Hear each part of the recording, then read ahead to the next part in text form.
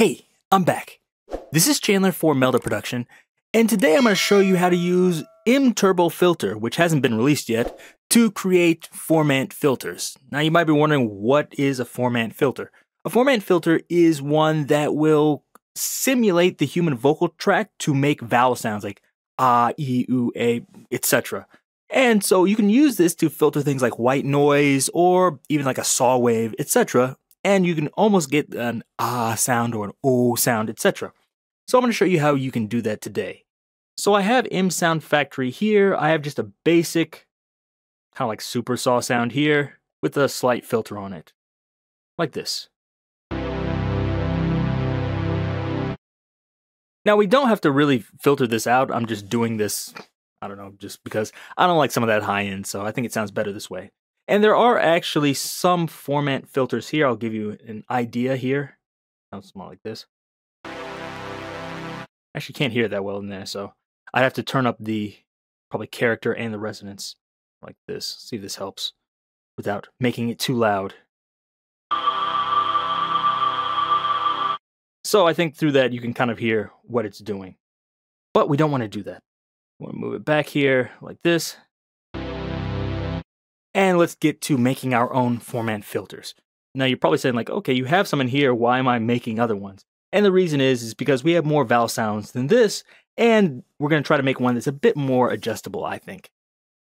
So what we're going to do is go into MTurbofilter here. Ooh, I already made some. I'll show you those afterwards. We have blank here. And the first thing we're going to do is we're going to have 3 low-pass filters in parallel. This, and I'll just add a little bracket here, wrong way. There we go. And this will allow us to put things in parallel. This P stands for parallel. I don't have to write everything out. And the first one I want to do is just put low-pass filter there. And I'll put an ending bracket. I'm sorry, I'm using a Japanese keyboard, so it's always difficult to figure out where this stuff is supposed to be. Where are my brackets? There we go. I got one. I should just, stop being cheap and buy an American keyboard, but that's what we're getting now. From here, what we need is what frequency we're going to use here. Now, we don't want this moving up and down. The formants are specific frequencies, and we want to stick to them fairly closely. What I want to do from here is find the Formant frequency. Now, you can look that up by looking up Formant synthesis, and if you look on Google, you'll see a bunch of them. And these aren't always 100%. Depending on the person, they might vary, but I think this is a good place to start. So for this one, let's start with the aw sound here. We have 570, 840, and 2410. So let's start with 570. I'm going to put that in here. Use our parentheses. 570, this is going to be our frequency. That's good, but you'll probably see some problems here. Let's see. Actually, let's do the other ones too. So just copy it. Make sure I put a semicolon there so it knows all these are in parallel. Semicolon, and paste it again here. Now, if we look back, it's 840 and 2410. 840 and 2410. Pop this out. And I actually have a keyboard hooked up, so let's play it with the keyboard. I might have to move this down.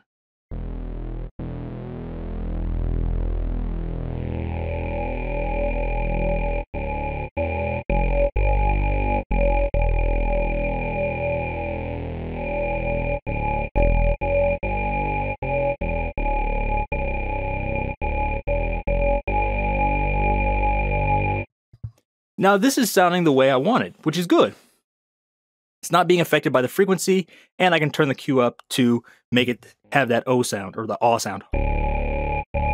Just like in bot. Perfect. The problem is, the default Q is going to be here. Don't hear anything. Now we want to change that. Let's look at some ways to change that. first of all, we can put a semicolon in here, and we can adjust the Q factor. You might be wondering, how do you know that's the Q factor? In here, you can read about the syntax for each of these different modules, but if we look down here, you see low pass, and this applies for the other ones too. The first parameter is going to be our frequency. The second one will be the Q value. Third will be the gain, if it has it. Low pass probably won't, but something like a maybe peak filter will. And you can also put things in the feedback, or you can adjust the analog. I don't need to adjust the analog really, and I don't really need to adjust the feedback.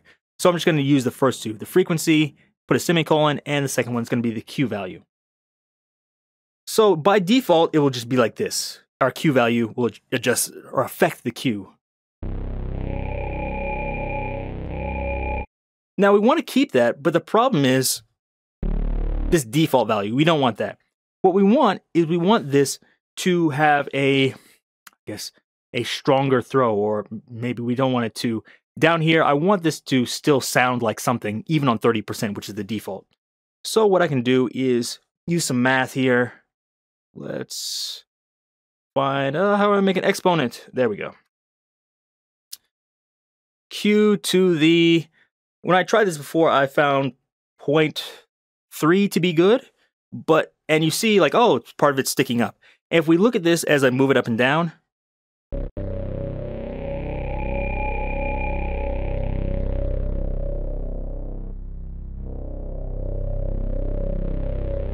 so here, when the Q value is about like 20 or so, it's still kind of working. At 30 default, it sounds fine. So what I want to do is just copy and paste this right into the other one. So now it's only working on that 570 frequency, but we want it to work on each of these here, like this. So now if I play it,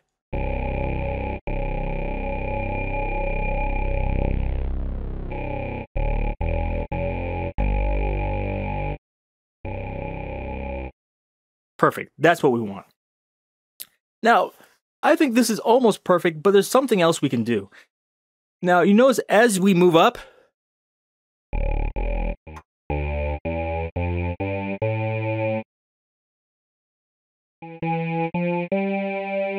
these ones are sounding less like that aw sound. And so we might need to adjust them a little bit. We want to keep this kind of, I don't know, adjustable for people. So what I'm going to do is add something here. So let's use the character to adjust these values up and down. So I can add a plus here. I can remember where it is. Plus, and let's adjust it by the character. I don't know what I should move it by. Let's say let's say 200. Oh, actually, let's do this. 1 plus C. I don't know how well this will work, but let's look on here to see how much this moves up and down, especially this first band here.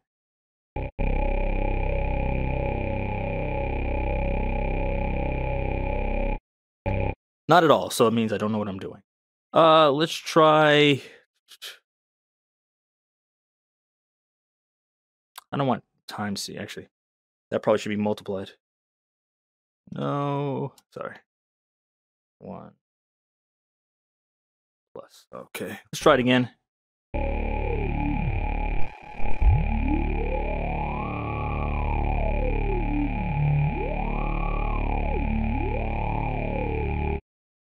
To be honest, that's probably too much. I did something like slightly similar or slightly different in another one, which I think works better, but you get the idea. We'll look at that in a second.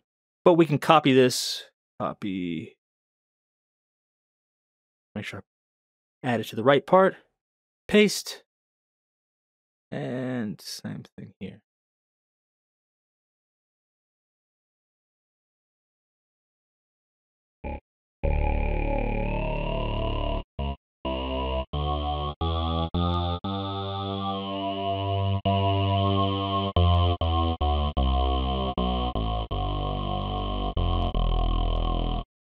So by moving that, we can now move the character to move this up and down slightly. And you can even modulate this if you want.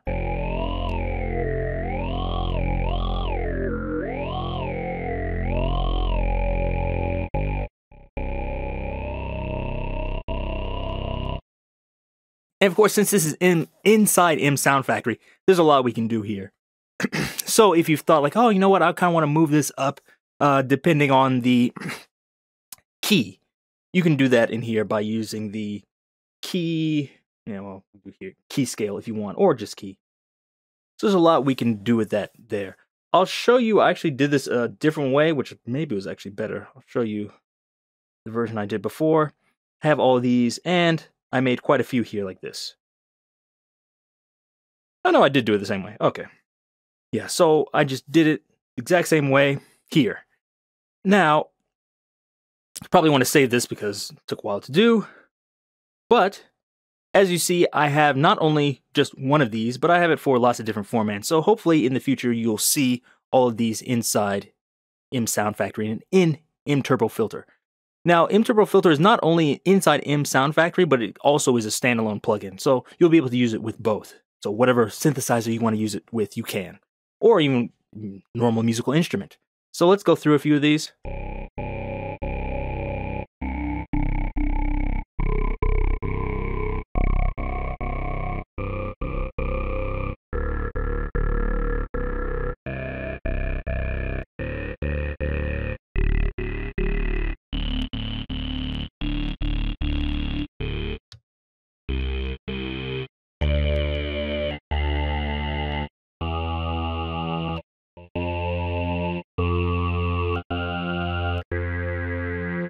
Is that the last one? Yeah, there we go.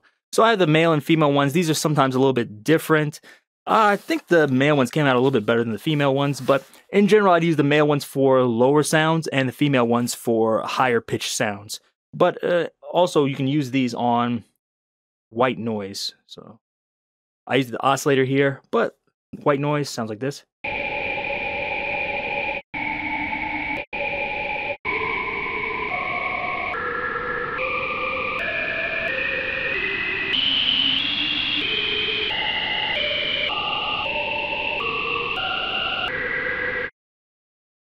And of course, mess with the character to find the right sound for you. And if we turn this back on, I'll show you how it sounds with a chord. So we already have a chord going through here. It sounds like this. And with the Formant filter on.